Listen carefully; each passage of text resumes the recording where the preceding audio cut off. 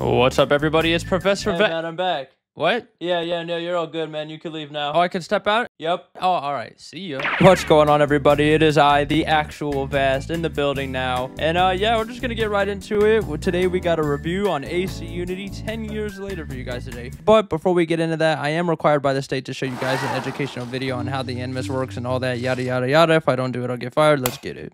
In the 1950s, it was theorized that human DNA worked via the triple helix model. Can you believe that 10 years ago, Assassin's Creed Unity came out? And I gotta say, it's aged pretty well.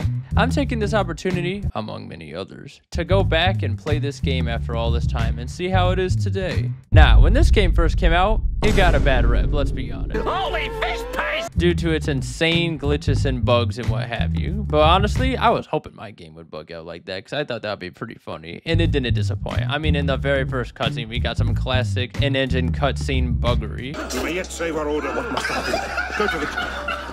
And it's funny how now this game don't look that bad because people see it as the good old days.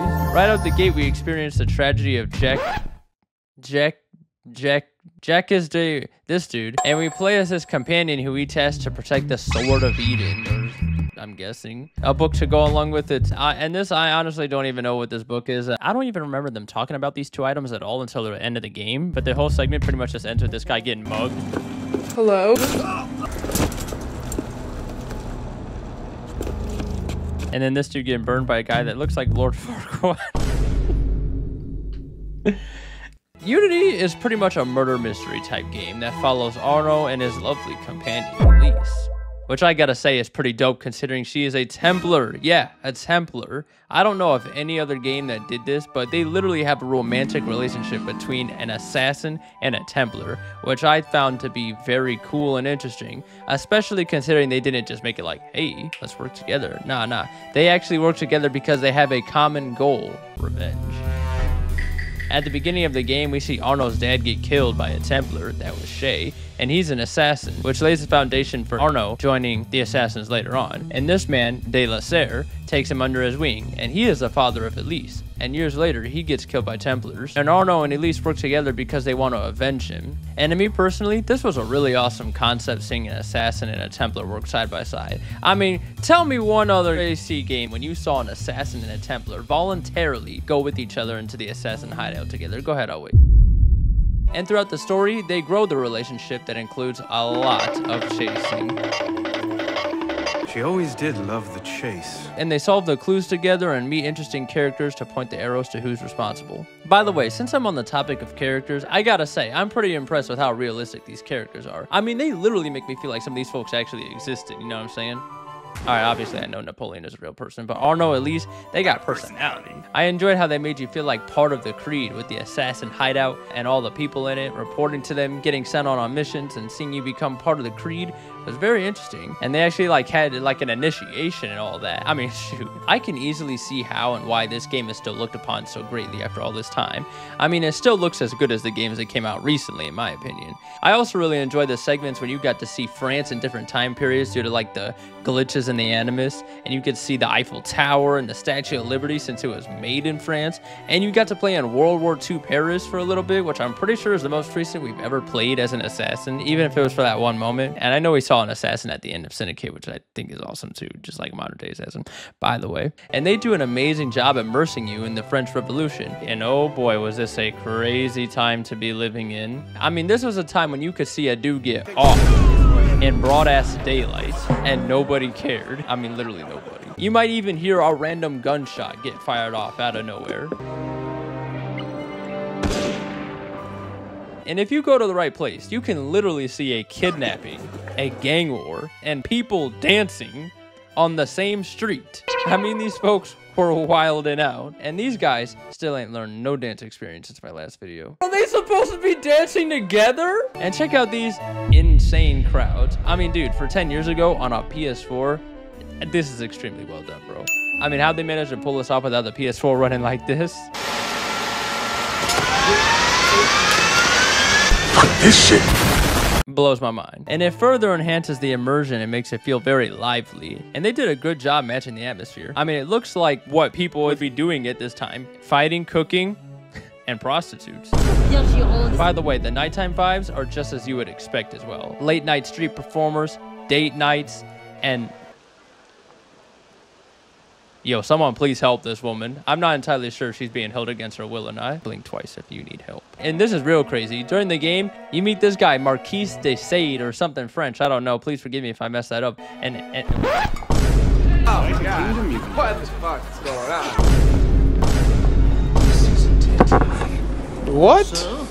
bro, I'm telling you, this revolution got these people out of their minds. At least, please don't let Arno chase you up in this drive, because if he catches you, it ain't gonna go down the way you think. I mean, from what I know of the French Revolution, I'd say they match the atmosphere pretty well. What do you mean by that? I mean, I wasn't there.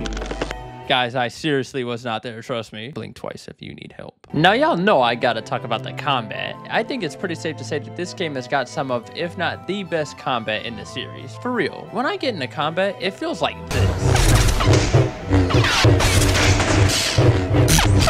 And don't get me wrong, I love AC Origins. I mean, it's literally my channel logo, but I gotta say, compared to this, I don't know what happened down the line where they got this. I mean, what even is this stick figure combat? It feels so stiff. All right, maybe I'm exaggerating a little bit. But like I said, I love Origins, but I'm trying to make a statement on how much better the combat is in this game. And speaking of the gameplay, I think the parkour is the best we've seen in the series. So fluid and smooth, they outdid themselves with this one. And I enjoy the other gameplay stuff like last location, different avenues of killing your target. I gotta apologize at this one though. I'm an old-fashioned kind of guy. I'm the kind of guy that likes to be looking at you dead in the eye. I'm just joking. I just be running right up to these folks and dice them up real quick and get up out of there. I mean, to me, this is what 1,000 hours of AC Unity looks like. Quick, clean, like a true assassin. But with the combat though, they should have kept it like this. It is literally so much fun, and much more fun than some of the other games. And I enjoy the variety of weapons and stuff that they offer to fight with, which is actually a perfect segue into my next topic, customization. The customization in this game is definitely amazing. Like, they must have started development on For Honor when they were making this game or something, and decided to blend the customization aspect of that game onto this. Cause holy smokes, I really liked how many options they had to make your character look different and unique. Especially considering the multiplayer aspect, cause you get to show it off.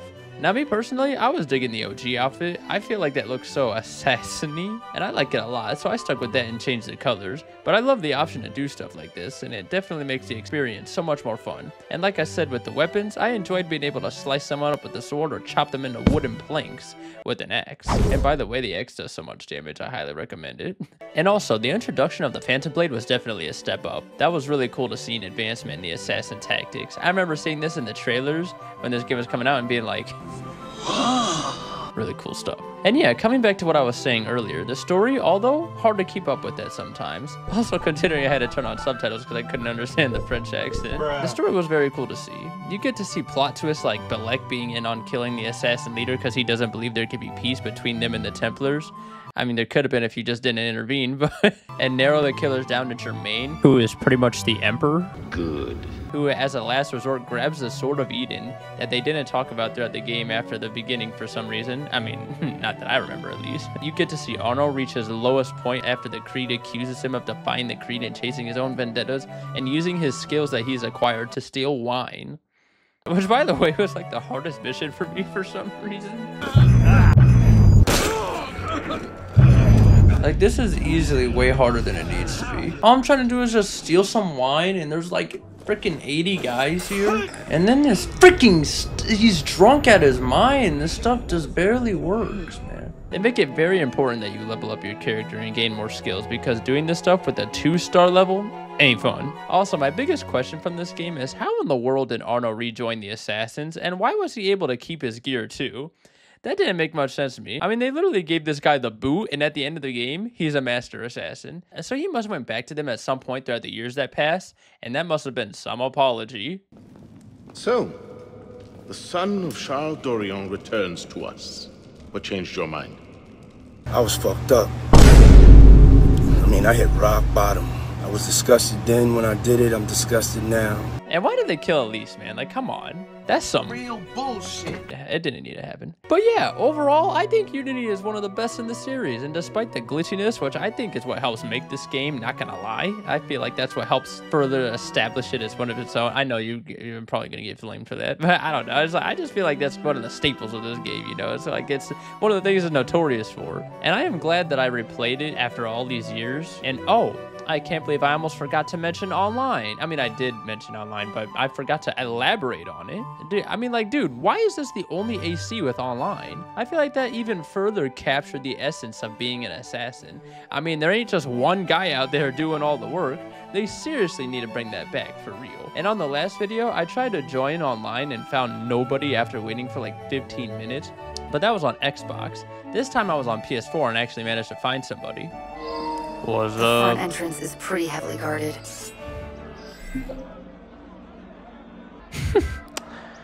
Well, I guess that was online. No, I'm just joking. Don't worry. I found someone else, and it was so much fun playing alongside somebody. It truly feels like an Assassin's Creed, you know, a brother.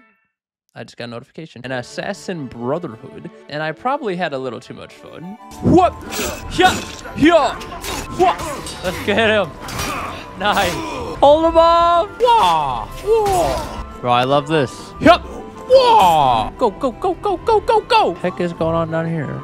What the heck is going on right here? Y'all couldn't have found another place to do that at. We gotta go now, Evmar. We gotta go now. Whoa! Whoa! Yeah! Woo! Yeah! Whoa! Yeah! But yeah, AC Unity, A+ in my books. I mean, I'm not super critical on games. I think this game is awesome. Shoot, seriously. This game is awesome. And we need more like it. Seriously. And wait. Hang on a second. I've watched this video by Master Assassin, the one where he like sees how far he can go without getting spotted. And he pointed out something very interesting. And I never thought of it this way until I watched this video. Elise and Arno are in a relationship, right? Yeah. Let's remember that Arno is Elise's adopted brother.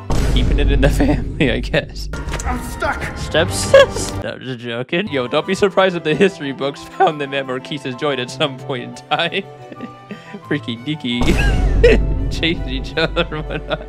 Oh, my days. But yeah, thank you all so much for attending my class today. I hope you all enjoyed the video, and you all have a blessed day. And be sure to do your homework.